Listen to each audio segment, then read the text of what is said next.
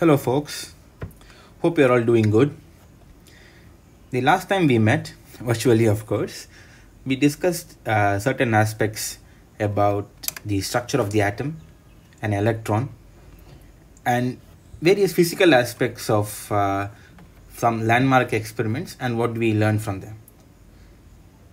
This session will continue to understand about certain aspects that we all know well about, for instance, conduction in the metal, and how the electrons travel and why do they behave with certain qualities. For instance, we all know about the most famous law which controls the current conduction in conductors, right? So basically we call it the Ohm's law, which tells you that the current that goes through a metallic conductor has a direct relationship with the potential applied, and there is a proportionality constant, right? We call the conductivity sigma. So this was an experimental fact, and it was found to match with most of the measurements that have been conducted at the time, and there was no scientific backing behind this. So we will proceed to see the first scientific explanation for this particular law, which was given by a person called Paul Drude, the big mushed man here, in 1900. Right? He was more concerned with a more peculiar aspect of conduction in metals. Basically, it was current conductivity, the ratio of current conductivity versus the electrical conductivity. This was called the Wiedemann-Frege law, and it states that the ratio of thermal conductivity to the electrical conductivity of several metals seems to follow this particular relationship. That is, this ratio, which was called as the Lorentz number, was almost constant for most metals. So he was obsessed with explaining why this is the case, and he explained this using a very simple model based on ideal gases, which was very popular in that time. Right? So let us go into understanding this particular law or this particular treatise by Drude, and to see how he came up with explaining the Ohm's law and so forth. If time permits, we will proceed to see some very interesting results from the Drude's law about Hall effect and so on and so forth. Right? So let us go on. So now let us discuss the Drude's model for electronic conduction in metals. So he addressed this Drude's model. Okay, he addressed this using the previously well understood kinetic theory of gases. So he made some basic assumptions quite in line with the previous understanding of atoms in gases. Right? So he considered that the electrons in metals are almost free, quite as gas atoms in an inert gas. Right? We all know what an inert gas is from the kinetic theory of gases that we have previously seen. Right? The second assumption was that the electrons do not interact with each other.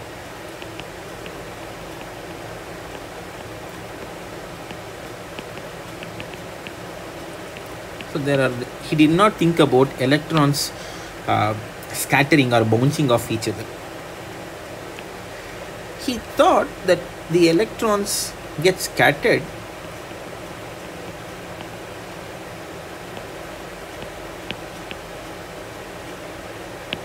by the positive ion cores. We know that there exists a positive ion core in an atom and so forth. They get scattered by positive ion cores, right? The velocity change and collision are instantaneous, in the sense that they travel in straight line without being affected by each other, and suddenly there is a collision and the velocity and everything gets changed instantaneously, right? So these are the assumptions. They are very crude assumptions, very basic assumptions, but let us see where this leads to, right? So before we proceed, we have to understand, or we have to have a feel for how many electrons are there per unit, let's say, volume of centimeters cube, right? So basically we define a number called n, which is the number of electrons per centimeter cube. This is called electronic density. So how do we calculate this? So there was an idea of mole, right? Mole, a mole, 1 mole of a metal had an Avogadro number of atoms, right? This is AB, and an Avogadro number of each of the atom has what is called as a valence electron Z. So the valence electron is the number of electrons that that particular atom have for some chemical reactions, right? All these things, the valence comes from chemical reaction, the idea of a filled band and stuff, which we have previously seen, right? And once we have this, we know the molar volume. So what's the molar volume?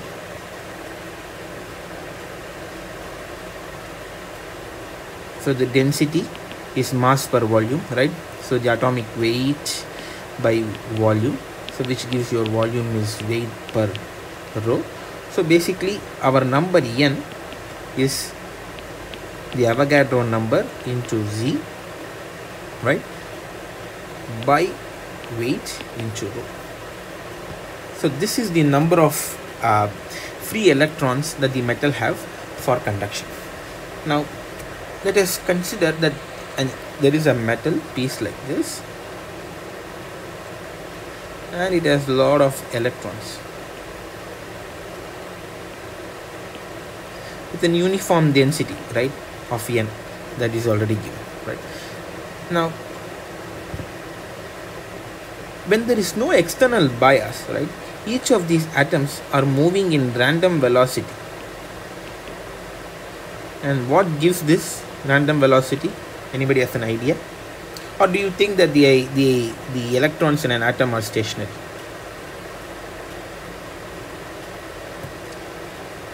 So the answer for this is given by the kinetic theory, right? The kinetic theory gives you, or says, from the equipartition theorem, that each system, each part of your system have an energy of 3/2 kBT, right? Each degree of freedom in the system has 3/2 kBT. So kB being the Boltzmann constant, T being the temperature, this is your energy, and this will be equivalent to your kinetic energy. So each electron is moving with a velocity proportional to this number, right, given by this particular equation. But then the velocities are not coherent, so they are in all particular directions. Therefore the net motion of electrons is 0. So this gives you an important thing. At no external bias, net electronic displacement is 0, right? With that given, let us assume that there exists, that we apply a particular potential, right? So here we are trying to see what happens, how the conduction happens in metals. So we apply a potential, right? So we take something similar as we saw before. We have a lot of electrons going in all sort of random directions, and I apply an electric field, right, such that I have negative potential here and positive potentials here. So what happens is, now these electrons start to move towards it because they are being repelled by this one and attracted by the positive guy, right? So when I have this particular situation, what's the force acting on each of these electrons? Let's say I apply an electric field E. The force on an electron is minus EE, right, from the electrostatic principles that we have previously seen. So this is the force on each of the electron. And what does this force do? Force accelerates charge, right? So basically this should lead to a change in momentum. So Px is the momentum, and I am talking about only, let us say, one-dimensional case here. So I have an electric field along x-axis. So this particular electric field along x-axis applies a force once again along x-axis, causing a change in the electronic momentum, right? If this is the only thing that is acting on the charge carriers in the metal, the electron should continually accelerate, the velocity should continually change if there exists a non-zero force, and it has to have a current which is increasing in time. But that's not what the Ohm's law says, right? So basically the electrons do not accelerate continually, and they attain a constant velocity for any applied potential. How do we know this?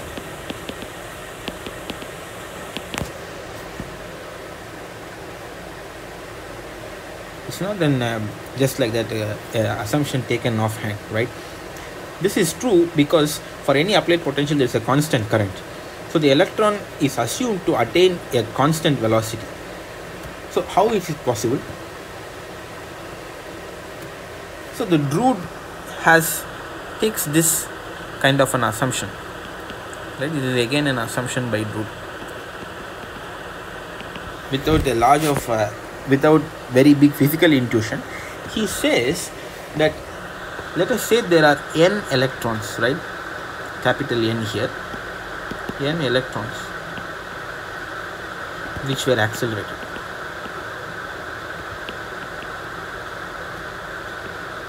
At time t equal to 0. He says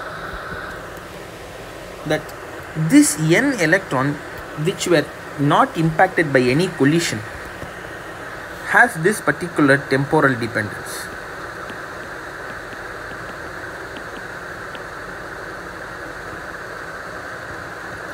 Where this n, so basically this is a differential equation, right, which tells you that the number of electrons which were not affected by any collision reduces in this particular fashion, and this tau he called as the relaxation time.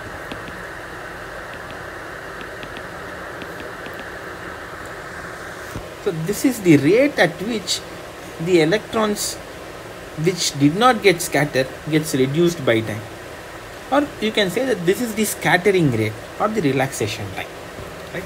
So once you know that this particular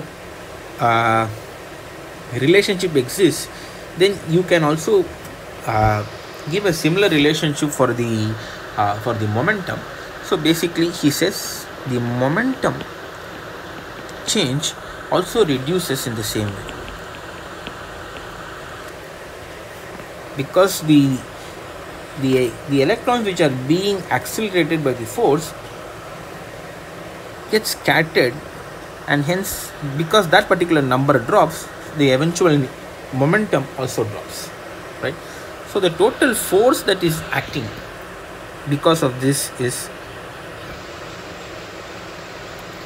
so basically the total, okay, so basically we have a force which is acting due to the electric field, and there is a force due to this scattering, and this has to be 0 because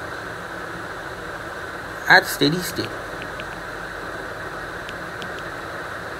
the velocity is constant, or dp by dx is 0, right?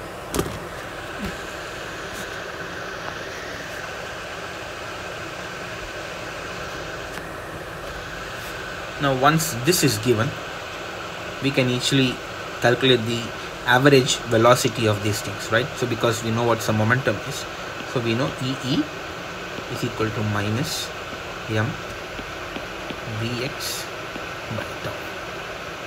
So where I have taken this Vx is the average velocity, right? Because you have several such electrons and all of them get scattered in very different rates, and we know that this tau is just an average quantity, right? So from here we can calculate what is the average velocity of an electron for the applied potential E. So the average velocity of the electron for any applied potential is minus E tau by m, right? So we have seen that if there is an applied electric field, the electrons get an average velocity of this particular value. Now there is no physical intuition for this collision time or relaxation time tau, which we will deal later on, right? So we were trying to understand current conduction in metals, and we have to see what happens to the current. So how do you estimate current? Let us consider the same material here, right, with a lot of electrons with density n that we previously saw, right, and we have an applied electric field, let us say in this particular direction. Now the current is basically dq by dt, right?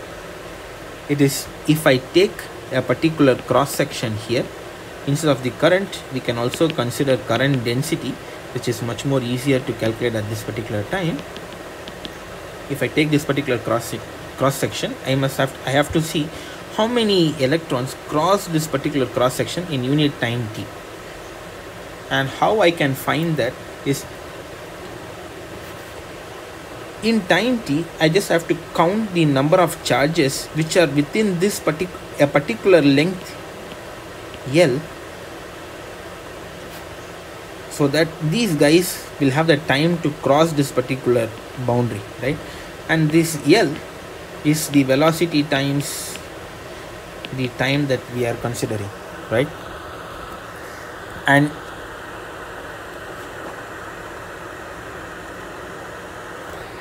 all the electrons within this particular L would cross this particular boundary, will cross this cross section where we want to calculate. So how many electrons are there within this particular cross section is n is equal to this L into the density. Let's say I am taking this capital N to the small n, which is the density that we saw before, right? So the current or the current density is into time t, right, is L, this L into n into t by t. So this L is basically Vx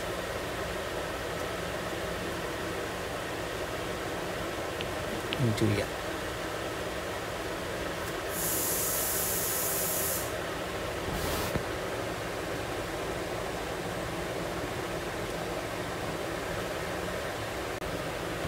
So with the velocity, now we can calculate the current density, right? So this current density is n E square tau by m into E, where E is the applied field and J is the current density. Now this is the relation that we are which we usually know, right? So if we take current density by is equal to I by the cross sectional area, and Ne square tau by m, and E is the potential applied by the length, right? So we can rewrite this as V equal to L by A m by Ne square tau into I. And and this is a form that we already know, right? And in this particular form we know the resistivity rho is m by n e square tau. So starting from the Drude's equation, we are able to derive the Ohm's law, and we have a closed form expression for the resistivity, and this is a value which we can compare against things that we have measured at various temperatures. Let us wait a second here to understand this, right? So the resistivity is proportional to the mass of the electron, right, which is approximately constant because we have assumed it to be an ideal gas. N is the number of electronic density per centimeter cube, and it is inversely proportional to the scattering time. So this means that the larger that the electron goes without being, the larger distance that the electron goes without being scattered, lower is the resistivity. This is obvious, right? So basically, if we go back to this force equation that we saw, basically this tells us that as tau is large, so basically the momentum at which this can change is going to be large. So it can reach to more higher and higher momentum, leading to higher and higher velocities, and hence lower and lower resistivity, right? So what Drude did was he took some experimental values of resistivity at room temperature, and then he found that this tau for normal metals at room temperature turned out to be about 10 to the power minus 14 seconds, right? And with this, he assumed the velocity, right, from the ideal gas that we previously saw. So basically, you know the velocity from the energy is equal to 3 by 2 kBT. So this is the equipartition theorem, and if we put this, so he found that the scattering length, let us say LT here, he found it to be about 1 to 10 angstroms, and this was the size of the atom in most places. So he said that the electrons scatter at ion cores,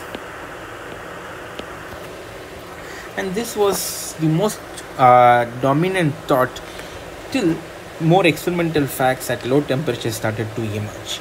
So there now I would like to take your attention to a certain aspect of this Drude model. So let us go back to this particular table, which is of interest, right?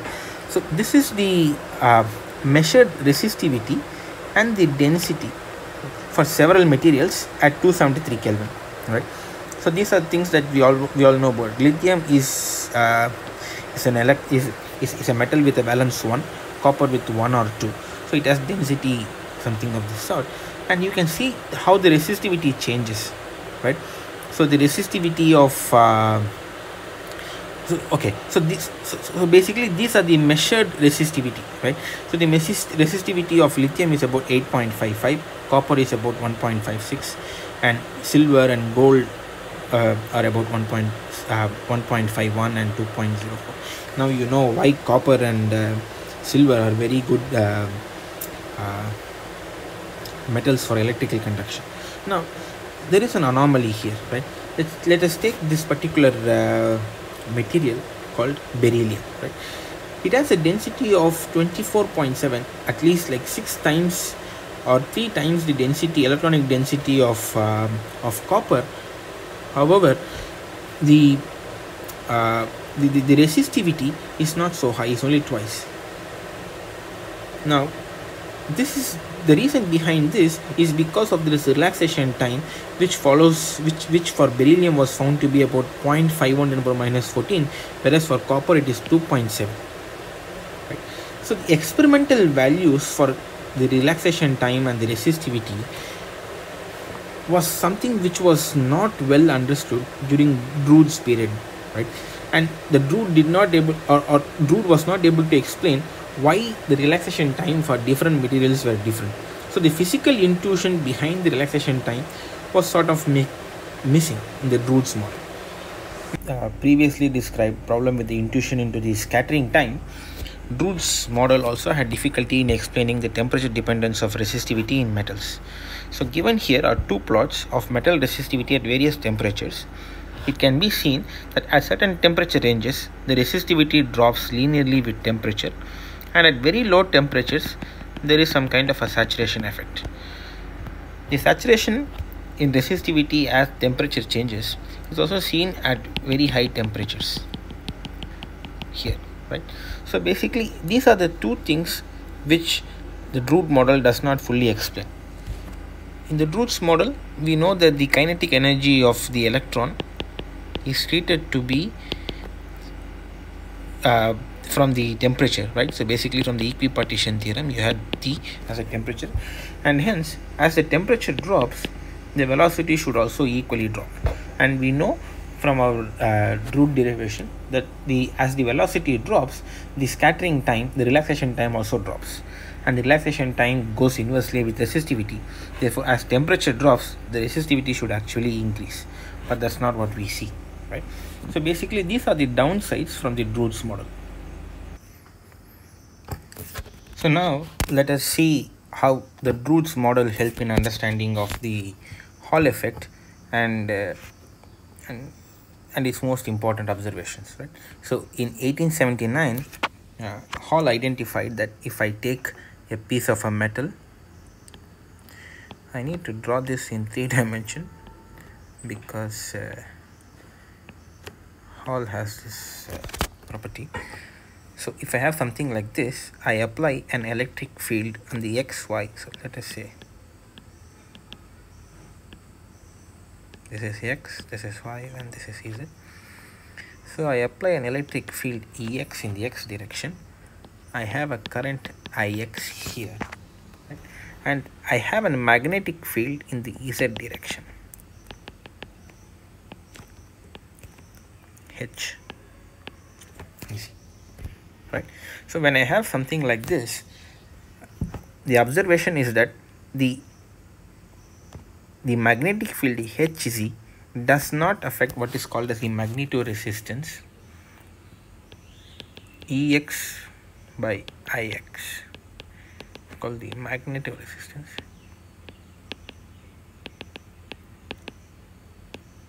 Right? The Hz does not affect magnetoresistance. However, there is this Hall voltage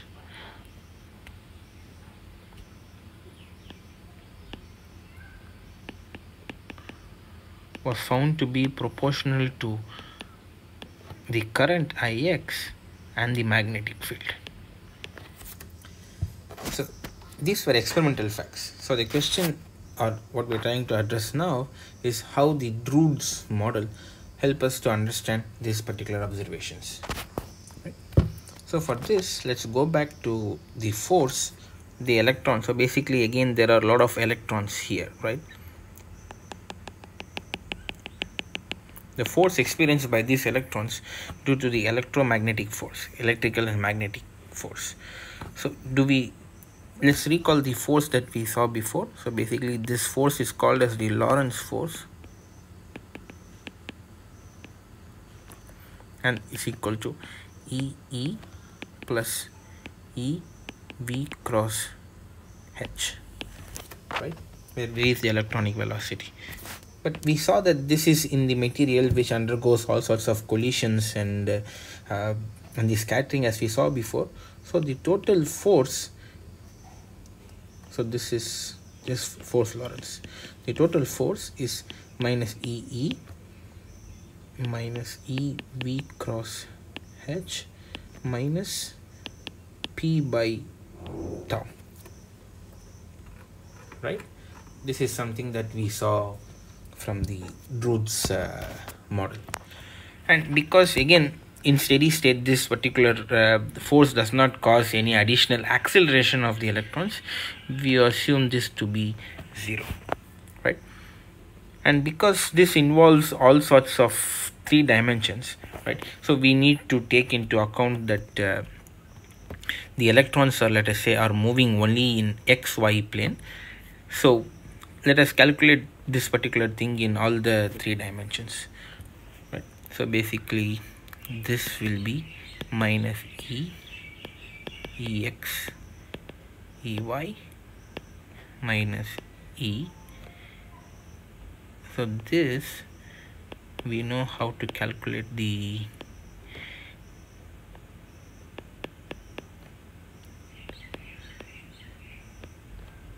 right.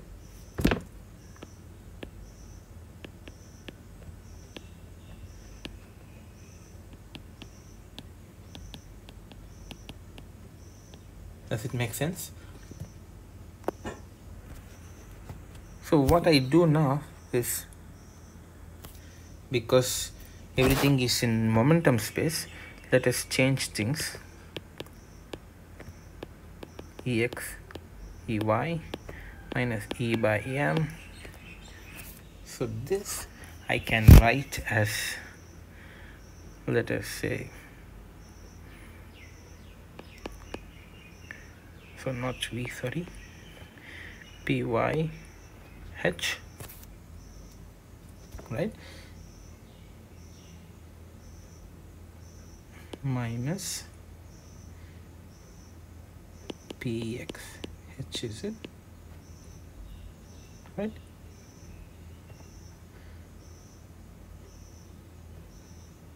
Sorry,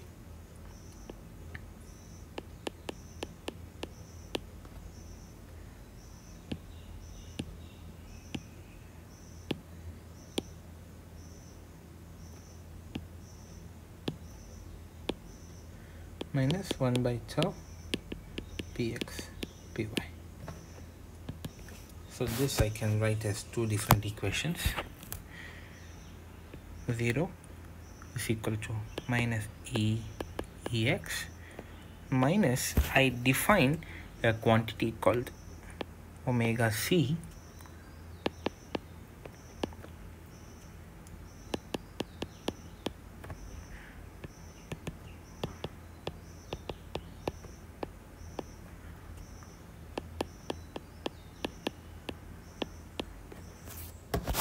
right, where omega c is equal to eh by m.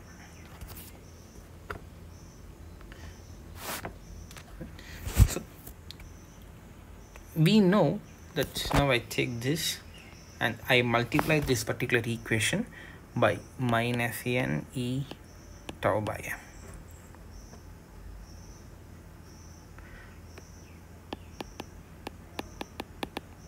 Multiply the equations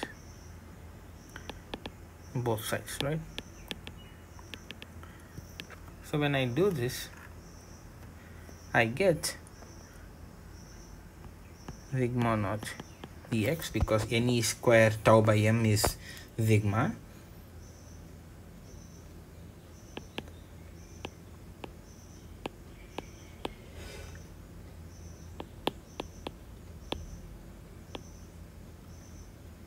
sorry, jy plus jx, right? So omega c, ne square ne py by m is j, right? The same thing comes to the other side.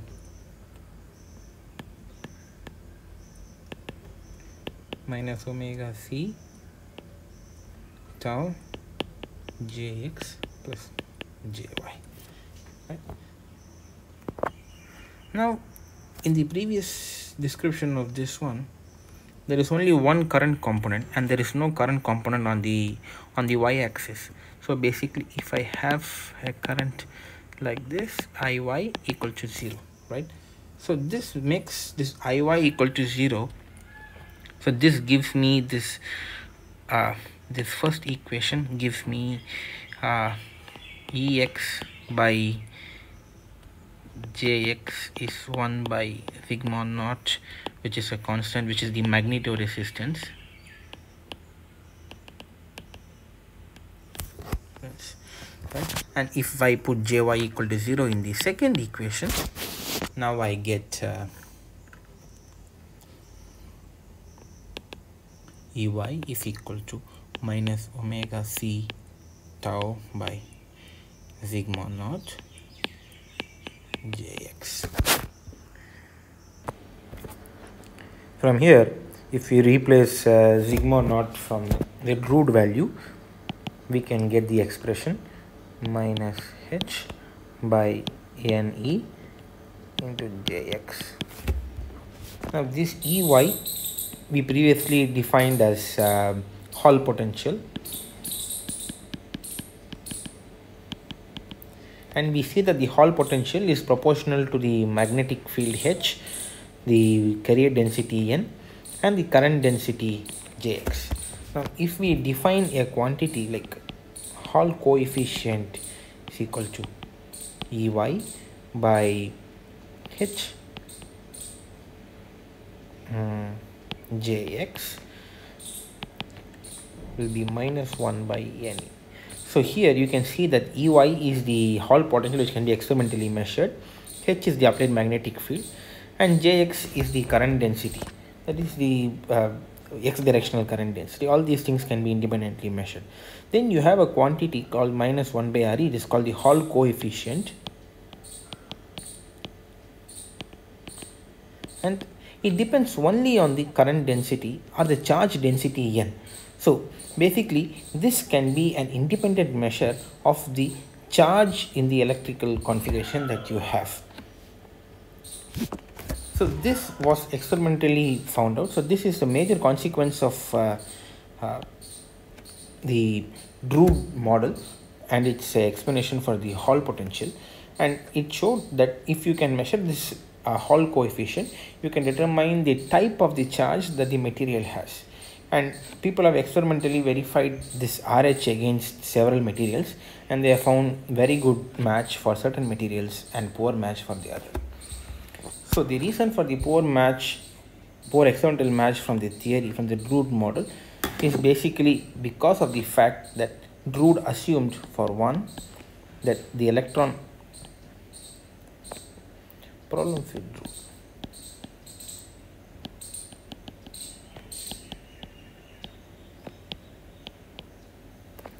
Electron was essentially free.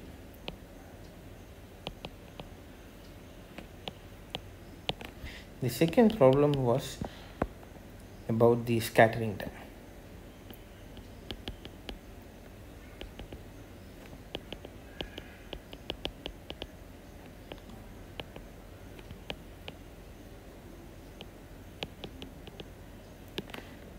The third was the velocity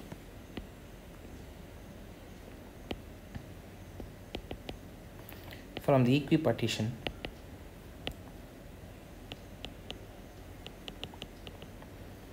was found to be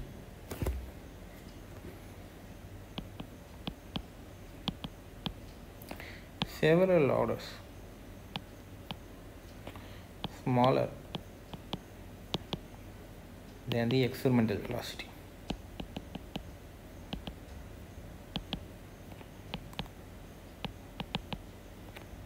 And the fourth and the most important is the scattering length